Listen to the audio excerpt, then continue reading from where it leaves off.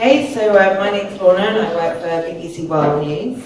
And this is Mitch, and you're the co-founder of Skully Helmets. Okay, so why don't you tell us first of all about the product and how you came up with the idea? Sure, so we crashed a motorcycle.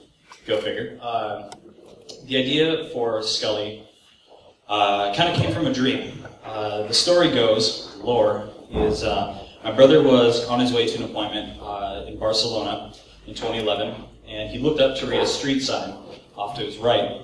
And as soon as he did that, a little red smart car slammed on the brakes in front of him. He had just enough time to hear the brakes squealing before he was smashing into the back of the car. He walked away from it. He was fine, a little bruised up, cuts, scraped skin, but otherwise fine. About 6 months later, he found himself out in Silicon Valley working for a semiconductor company. And random Wednesday night, he's having this dream where he's back on the motorcycle, except for there's a difference. He's got GPS navigation that's floating out in front of him like a hologram. So as he's driving along, he knows exactly where he's going. He doesn't need to look away from the road. So he sees the car slamming the brakes and he swerves around. He ended up waking up from a dead sleep, 4 a.m. on a Wednesday, pulls out his laptop and he's like, I've got to have this product. It has to exist. So we spent an hour trying to find the thing before he even realized, I don't even own a motorcycle right now. I want this product so badly that I'm willing to buy the product and figure out the motorcycle part, the $10,000 purchase later, because I have to have this. And so he called up my dad, called us up, and he was like, I've got this idea for a product. And our dad was like, okay, stop what you're doing, find a napkin, write it down, and send it to the USPTO. Get that on file right away. Make it. Do it. And so he started kind of tinkering with it, duct taping some consumer electronics together, and ended up with this head-up display platform that took a 180-degree viewing with rear-facing camera, GPS navigation, and telemetry information, and placed it in a semi-transparent heads-up display that kind of floats out in front of you like a hologram. So that's what we are. Okay, so how difficult is it to control it? The short answer is you don't. The system is designed so that it actually pulls information out of the environment. It pulls things away from what you would otherwise pay attention to. In a car or on a motorcycle, you have multiple different points that you have to attend to. Just to be able to pilot outside of checking your Facebook or looking at, whatever, I need to see my Twitter feed, text messaging, all the things that you're not supposed to do, but just the basic things, the basic operation of the vehicle involves looking at, 2 or 3 different sets of mirrors. You have to look over your shoulders on each side to check your blind spots.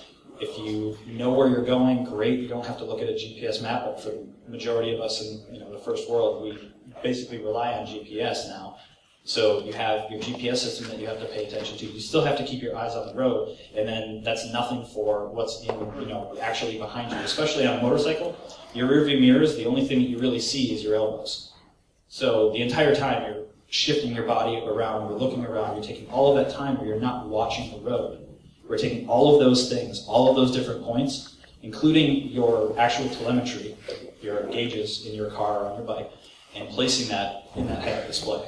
So you have 2 points of focus, the road and the display. Okay, this is all very well, but I don't own a motorbike, so if I was to take one of these, I'd be a learner driver.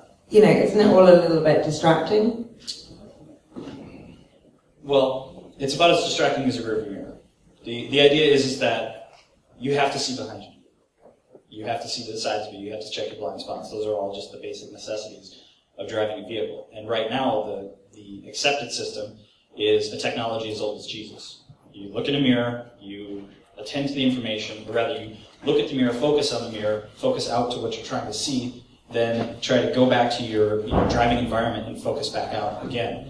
So you have multiple different processes of focusing, multiple different processes of attending to information. When it comes down to distraction, a distraction is just a function of time. Our system is designed to be infinitely focused, meaning that it is focused to the same distance as the road. So you're not actually looking at the display and focusing on it. You just glance at the display, you read it across, and you're back on the road. So in milliseconds, it's actually a negative distraction. Okay, and what about, is it legal to drive with one of these on at the moment? I know the laws vary from state to state in the US, for example. So there is no law that outright bans head-up display. It's one of those things where the Department of Transportation and the European Council have kind of been open to the idea of innovation. They've put out distracted driving guidelines, which are dictated by research that has been done by several different sanctioning bodies. One of them is Virginia Tech. They have a massive transportation lab, does tons of research. They have a body of research that spans back about 40 years into head-up display and human performance, human factors design. And so they've taken all of that information, compiled it together, and handed it off to these companies, these automakers, to say, this is the way that you do head-up display responsibly. This is the information that you can give, here's how you can present it. Everything else we leave up to you. And so we've taken all of those guidelines and said, okay, this is the bare minimum, and we're going to exceed every single one of these specifications in our product. So, everyone's heard of the Google Glass thing. You get pulled over wearing Google Glass and you can get a ticket if they can prove that it was on while you're driving. That's not a system that's optimized and designed specifically for transportation. Ours is. Okay, so it'd be okay for insurance and everything then? And actually, insurance companies are very interested to see this kind of technology come out because, especially for first-time drivers, people that aren't used to driving on the road. For instance, yourself, if you decided to, jump on a Vespa tomorrow, having that kind of situational awareness technology to assist you to augment your senses and make you more capable of dealing with your environment, the driving environment, all of the chaos, especially around London. It's kind of ridiculous.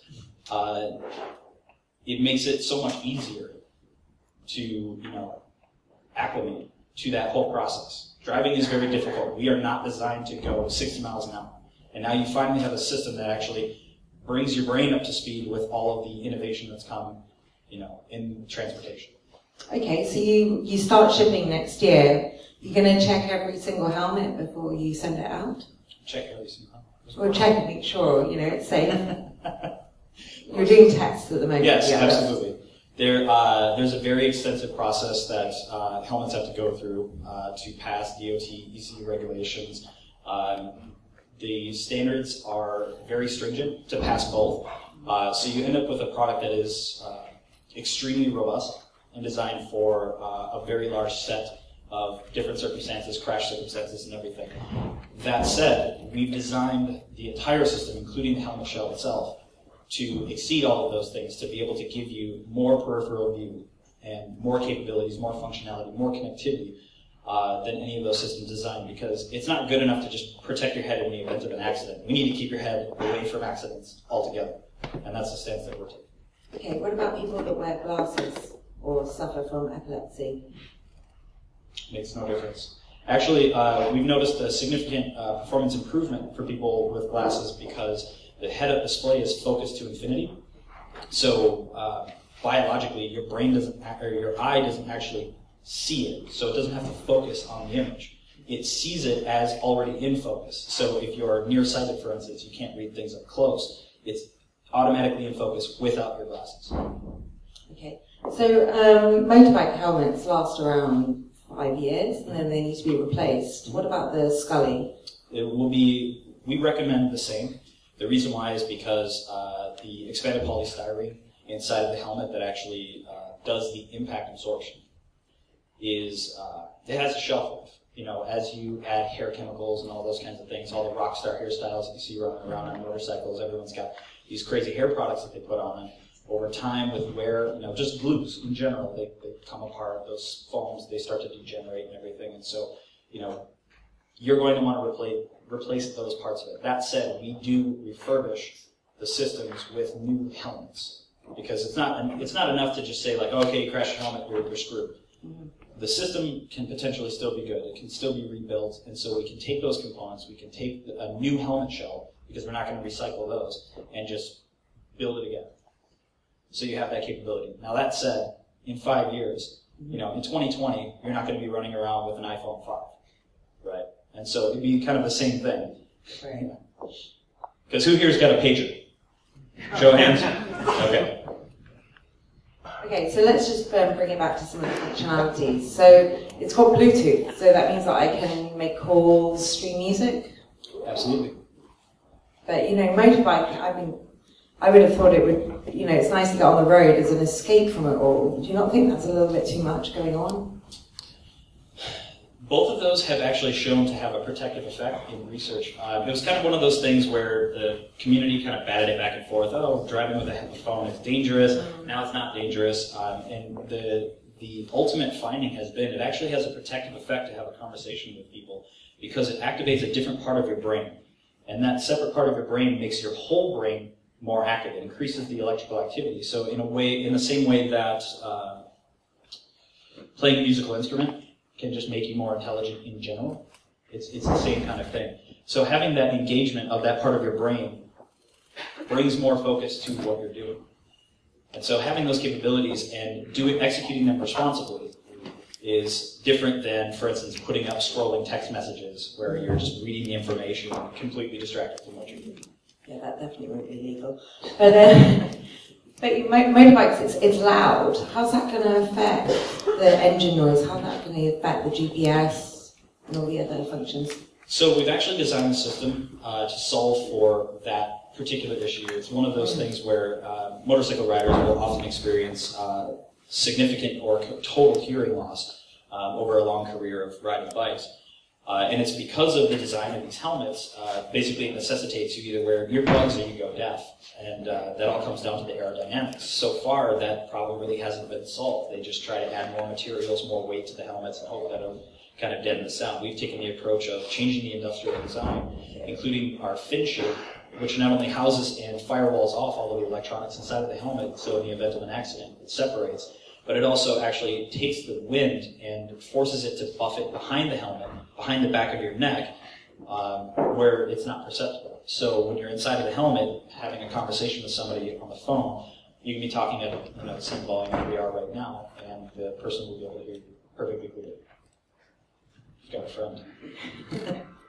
There are other products on the market which offer GPS, which you just clip on to your existing helmet, ski helmet, motorbike helmet. They're cheaper than the Skully. Why wouldn't I go out and buy one of those? That would probably be a great question for Michael Schumacher. As you all know, Michael Schumacher right now is... Out of hospital? He is out of hospital right now, but he suffered a very serious accident because of a GoPro. He was he was skiing, wearing a skiing helmet, and he had a normal skiing accident. He hit his head on a rock, but he's wearing a retrofit, and that retrofit penetrated the helmet, shredded it, and caused him to have a near fatal brain injury.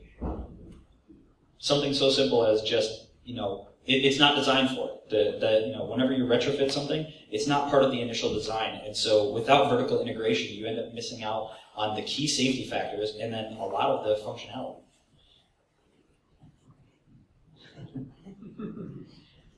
Okay, so you've described it. It's described as like the Google Glass for motorbike helmet. Sorry. Are you already thinking of apps, ways that you can create apps to go with it? Absolutely. For us, there's a million different things you can do, right? Yeah. The smartphone kind of opened up the world to everybody. Now you have connectivity absolutely everywhere. You can connect your watch, your phone, little tracker devices, all sorts of things. We're planning on opening that up. Our core competency is intelligent transportation systems, making transportation safer. We're going to open up the rest of it, the fun stuff, to everyone in this room, everyone in the world, and say, okay, here's the open API, here's the things that you can't do, now go nuts. And then, we're going to kind of give this technology to the people, because the people are going to be the ones that are going to dictate the innovation. And so, we're excited. We're excited to see what they can do. Okay, but there is the risk, though, if you open it up to third parties creating apps, that, it's going to become, how are you going to regulate whether these are distracting, We're going to be very opinionated. Very big on safety. Yeah, exactly. We're going to be very opinionated about what goes in a head-up display. It's not useful for this device, and it will never exist that you'll have an authorized Skully app for playing YouTube videos. It's just not going to happen, so don't ask. There are certain things like text messages. You'll never see a text message in a Skully helmet unless the thing is hacked. It's never going to be something that we're going to endorse or support. And that's something that we're going to do everything that we can to make sure it does not exist. Now that said, there are a lot of things that we can do in the background without using the head-up display in particular, or responsibly use the head-up display to, to connect people. Also, we have this vertical of voice commands, localized voice commands that gives you a whole new world of capabilities. You don't necessarily need to see the information. You can hear it and interact with it without actually touching it or seeing it. And so, it's up to the developers to kind of be more creative than just, okay, what can I put in a display and play around with it. What about integrating into the actual bikes themselves? So we actually just recently were at Intermont with Continental demonstrating that very thing. We'll be at EICMA in Milan from the 6th to the 9th of November, demonstrating the same. So people are welcome to come out and see Skully Helmet integrated with the motorcycle, taking head-up display, telemetry information, rendering it with infinite focus. So it's a real thing. You said that the Skully Helmet's like your first step in journey into the wearable market, wearable technology. Where do you see the market going? Invisible. My sense has always been that wearables will become invisible and then we'll all rejoice. Because nobody wants to see it. Nobody wants to hear about it. You don't want to, it's not a fashion statement. Like it's supposed to be something that creates a useful experience. And for us, as much of this technology as we can make disappear, the better. So for us, it's going to really come down to minimizing the technology, minimizing the invasiveness, and just creating this experience where you can truly connect with the world rather than with all of the crap that you're wearing or all the stuff that's out there, everyone else's cell phone. I don't want to know what your cell phone is doing. I just want to know that I'm not going to run into you on the road. And so really honing in on that experience is going to be the biggest for us. Okay, let's talk about funding. You had a really successful crowdfunding on the Indiegogo, which ended earlier this month. Yep, that was on the 9th at midnight. Yeah, raised over $2 million US. Yep. Why do you think it was so successful, and how did you keep the momentum going during the campaign? It's one of those crazy things where, you jump off a cliff and you hope that, there's, feather pillows at the bottom. And it was, you can sit there and you can speculate about numbers and all the other things, all you want, until you're blue in the face. We had about 150,000 people that had signed up as beta testers prior to the campaign. But you never really know if that's going to translate to money. You wonder if they think, okay, I'm just going to get something for free. Awesome.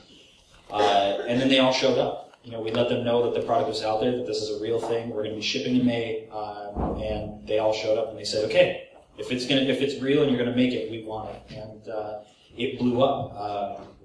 We were sitting there in absolute disbelief. We had speculated, we think it'll do pretty well. But when it actually hit our goal in 8 minutes, we were just sitting there shouting expletives, just in complete disbelief.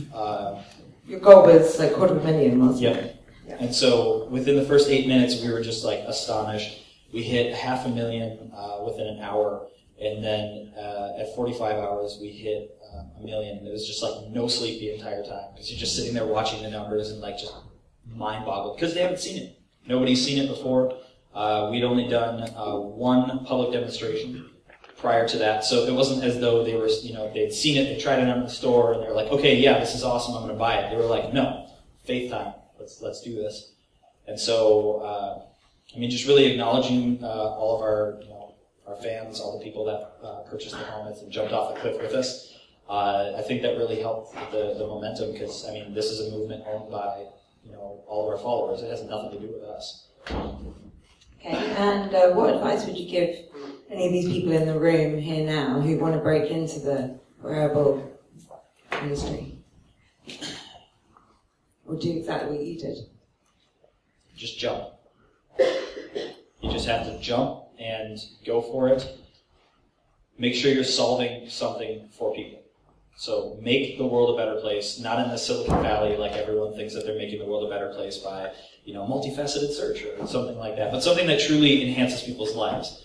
Do something that solves a problem for you, and then pursue it with absolutely everything.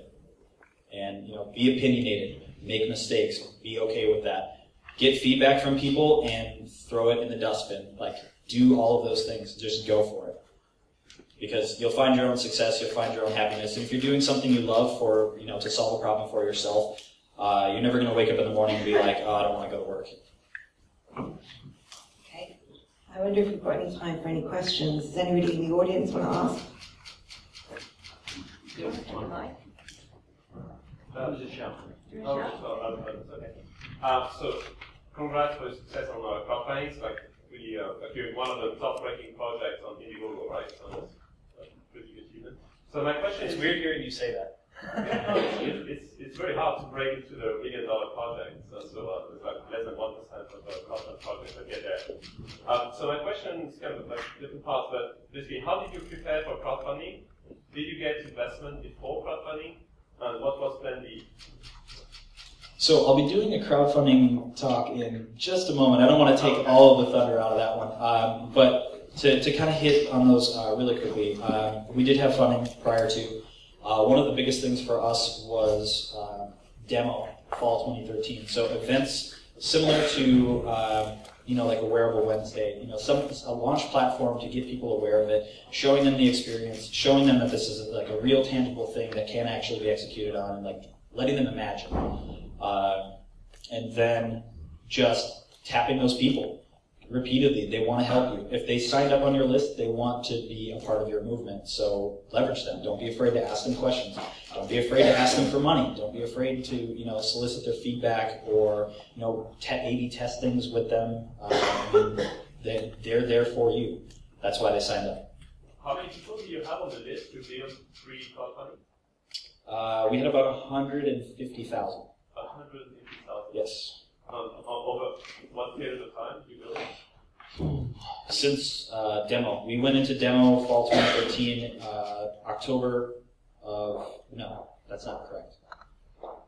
It was fall of 2013, and we had about 100 people that were on the beta list, and by the end of that event, we had about 10,000. So it was just massive, exponential growth that just kind of continued through the year, and the more information that we gave, the more people that signed up, the more people that talked about it, and we kept engaging with people, we kept sending them unique content, and they just kept eating it up and kept telling people about it.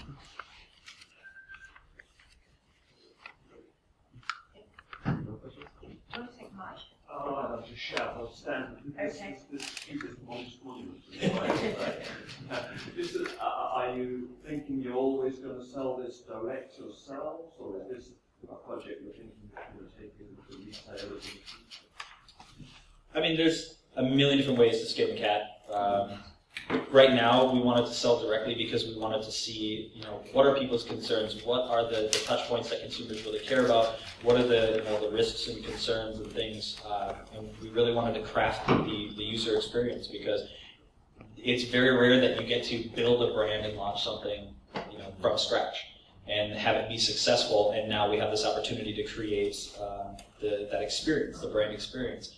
To directly hand that off to third-party retailers or whomever else. If you bought this thing at Walmart, you're going to have a completely different experience than if you buy it from me and I put it in your hands and give you a walkthrough demo. Here's all the features. This is how it all works. So for the time being, it's going to be direct to consumer, so that they can reach out directly to us. That said, you'll probably see it in stores someday. When that is, I don't know. One more question. So, for a tech question, what optical system are you using to deliver the head-up display within the helmet? It's our own proprietary optic system. We designed the thing from scratch. Okay, so is it sort of like a Google Glass type sort of mirror, or can you give a bit of insight to how it works? It's the simplest answer is it's similar to Google Glass, but it's made of a completely different set of components. Do we have one more very good question? It could get very boring. It could get very, very technical, somewhat technical, but short answer is it's not that interesting. All right, last question. Yeah, you mentioned you raised some funding prior to crowdfunding. Can you comment on how much and how did you do that? What did you have to show to raise funding on that day? The first money was raised in May of 2013, and it was raised off of more or less a duct tape prototype. There was a helmet, there was some Bondo, a rear camera from a car, and it was ugly, and it was extremely heavy. but it showed what the product could be. It wasn't made out of anything proprietary. It was all off the shelf, car electronics, components, whatever. That got things started. We started building more prototypes. In the end, we raised about $2.5 million prior to the campaign. Our crowdfunding campaign really wasn't for crowdfunding to get the money. We didn't need the money for that. It was more of a validation of the market, validating that people truly wanted the product and were willing to spend the amount that it cost to build it. And overwhelmingly, the answer was yes. I just want to tell people how much it does cost.